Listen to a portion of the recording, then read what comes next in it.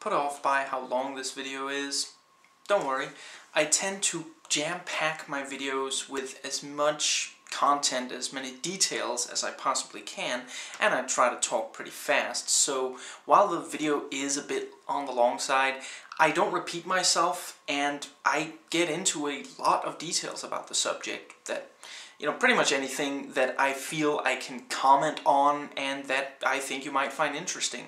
But hey, if the video is just too long for you to watch, chances are I recorded a shorter version, and the link will be in the description box. It's not an inferior video, it's merely a CliffsNotes version of this very video. 1991 video game review.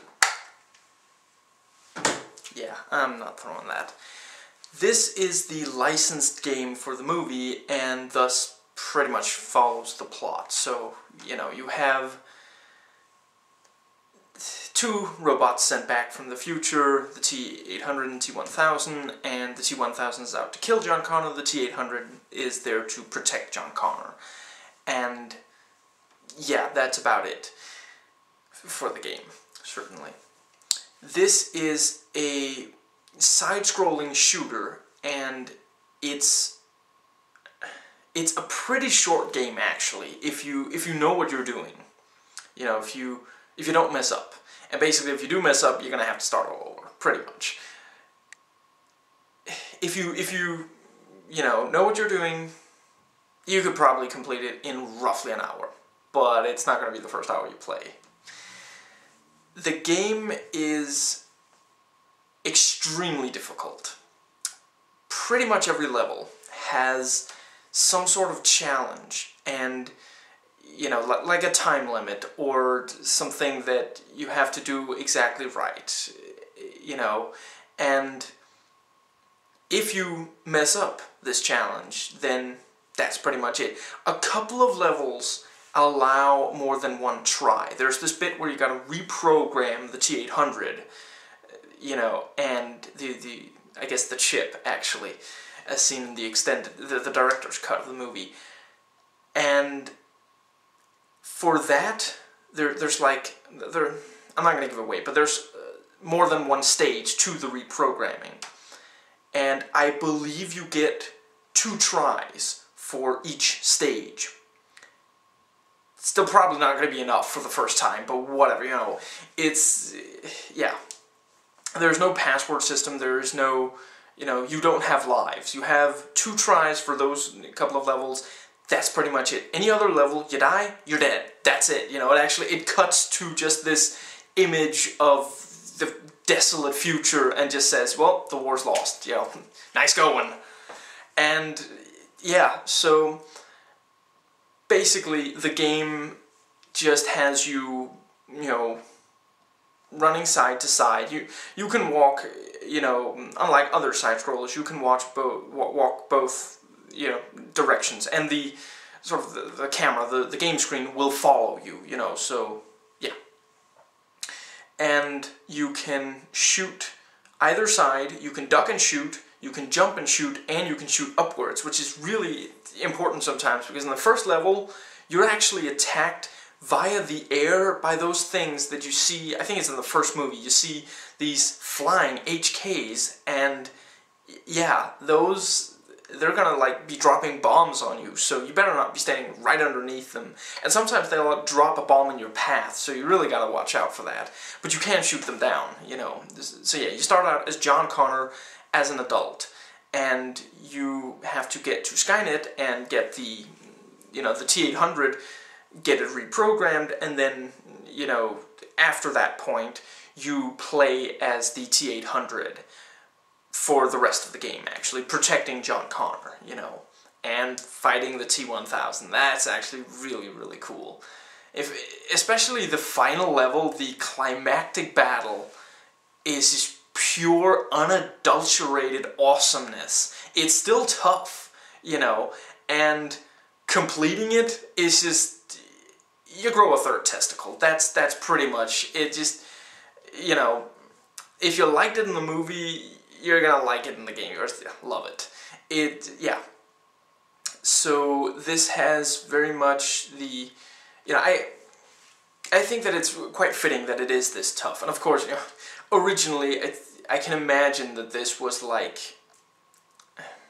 I think there was some reason for, you know, games back in like the early 90s and the late 80s to be extremely tough. Something about how, I don't know, doesn't matter. But yeah, so, you know, it is extremely tough, but I'd say this is also a game where that really fits, because, you know, the Terminator movies, especially the first two, very especially the first one, it is this just almost impossible battle, and you only, you know, we only win by this tiny little margin, you know, it's extremely close, you know, so, yeah, Terminator game should kick your ass, you know, repeatedly.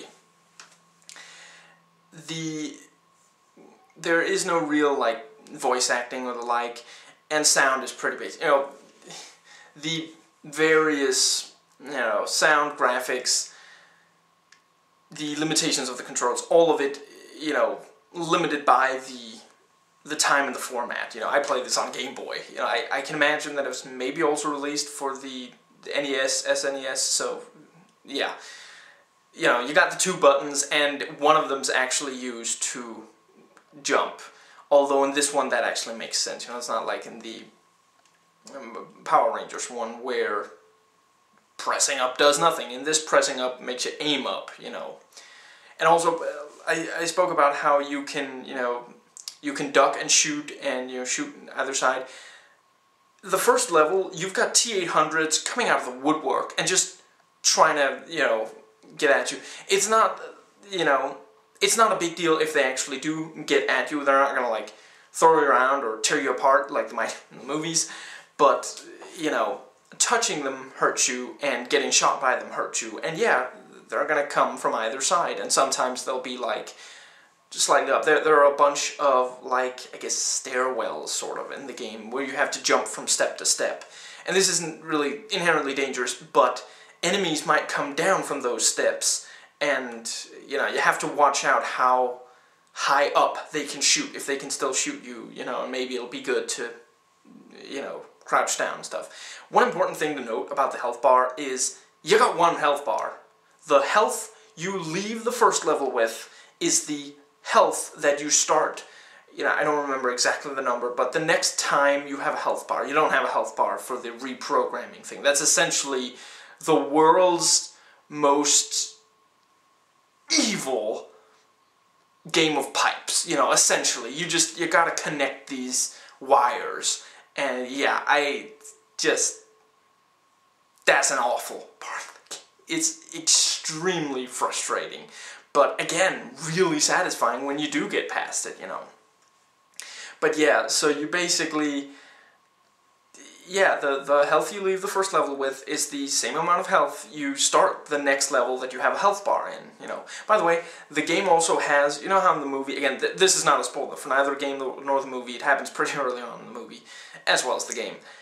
You ride a motorcycle as the T-800 with John Connor on the back of it, and with the, like, Winchester out, you know, and T-1000's following you in this massive truck, you know, and you gotta avoid him ramming into you, you know, in the game. And yeah, that's a lot of fun.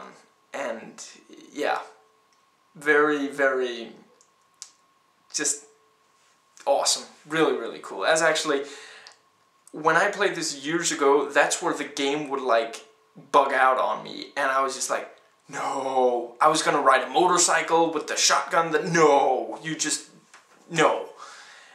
But yeah, it's well worth earning your way to, because pretty much every level in this game, you know, every level past the first one, you earn your way to, you know, there is no walk in the park in this game.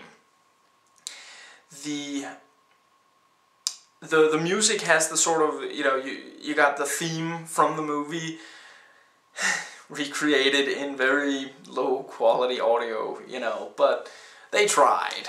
You know, it sounds essentially the way it should. The one thing I do think that they did quite well is that it doesn't get to be... It might feel impossible, but it never truly is. It's just always a mountain to climb. You know, it's Mount Everest, but it is not impossible. So, you know, each time, you know, you gotta keep trying and figure out how, you know, obviously if you're not someone who's, you know, I mean, this was made back when games were extremely tough. So if you're not into that, this is not going to be a game for you. You know, no matter how much you love the movie, if you're not willing to, you know, lose a bunch of times getting to the victory, this is not a game for you, you know. But, you know, it actually does really satisfy when you have this immense challenge and then you complete it. I suppose that more or less covers it. You get to use a sort of submachine gun or assault rifle, both as John Connor and as the T-800, though as the T-800, it has limited ammo, you know. Fortunately, though, the Winchester does not have unlimited ammo. It does have unlimited ammo, so, you know, you can always use that, but you'll want to hold on to the assault rifle, you know. The game doesn't particularly tell the story of the movie. It really is kind of, well, you just watch the movie, so you know everything that happens. You know, now you can play the game and relive, you know, many of your favorite scenes. Although, unfortunately, it doesn't really have, you know, it goes straight from the T-800 going back in time to driving away from the T-1000 on the motorcycle with John there. You know, you don't have the cool shootout at the mall, you know, that, yeah. And, you know, it's actually kind of, Sarah Connor doesn't particularly appear in this, except as this sort of, I don't know if it's supposed to be the tapes she recorded for John, you know, but she has these sort of mission briefings that you gotta find in the levels, you know, and they'll basically tell you this is what you have to do to get through this level. And if you don't get the mission briefing, you know, or you like skip the thing, you might have a lot of trouble figuring out. So sometimes it's right before a level starts. It'll tell you, you know, this is your goal for this mission. And if you don't know the goal, yeah, it's gonna be tough, you know. The game does not have a ton of different sort of enemy types. You know, basically once you're past the, you know, stages of John Connor as an adult fighting T-800s, you start fighting SWAT members, and they behave in roughly the same way. You know, you can tell that it's not robots from the appearance, but not particularly from the behavior or like tactics or something. You know, it's not. So yeah, it's pretty straightforward as far as that goes. The fighting is pretty straightforward, and do note that it's not necessarily a great idea to just decide, I'm going to fight off everything. You know, everything that shoots at me and that I can shoot, I'm going to shoot back. No, that's probably a bad idea. There's way too much of them, way too much opposition. A lot of it you just gotta rush past. You know, again, that's very, you know, very fitting for this, for the Terminator universe, with just, we gotta keep moving. You know, if we stop and just, you know, try to, this is not going to be a standoff. This is going to be me weakening the enemies so that I can get past them and then moving on. You know, we gotta, yeah. I suppose that pretty well covers it. I would also say that, you know, again with, you know, when you're adult John Connor and when you're the T-800, the movement patterns, you know, the moves that you can do are roughly the same. But again, you can very much tell one of them's adult John Connor in the future and the other is definitely Arnie, you know. That was also really nicely done, you know, that, yeah, I suppose that about does it. If you can get it, just, it's awesome.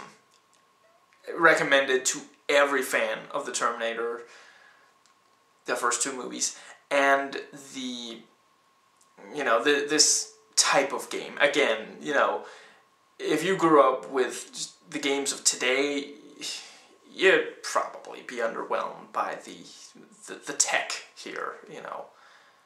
But I would still say that the gameplay holds up quite well, especially, you know, considering it's a licensed game and, yeah, just given the time this was made. Please rate and comment, and hey, if you like this video, that subscribe button's just waiting for you to click it.